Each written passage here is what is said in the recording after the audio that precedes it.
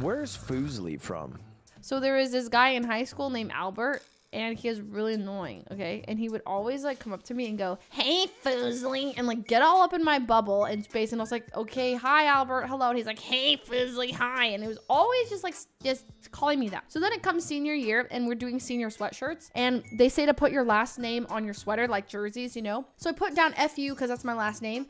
And then my class president, he was like, "Hey, just a heads up, I'm not sure your last name is gonna fly because FU on in giant letters is like, you know." And I was like, "What? That's my last name, bro." But then he's like, "Just put a backup just in case." And I was like, "Okay," I just put Fuslie there. But then time to make Instagram accounts, and I was like, "Well, I already have Fuslie on my sweater, so I'll just put Fuslie there." And then by the time I was like, "Make a Twitch account," I was like, "Well, I'll just use my Instagram account." It was never meant to be like a big streaming thing, kind of whatever. And then it just was like, yeah.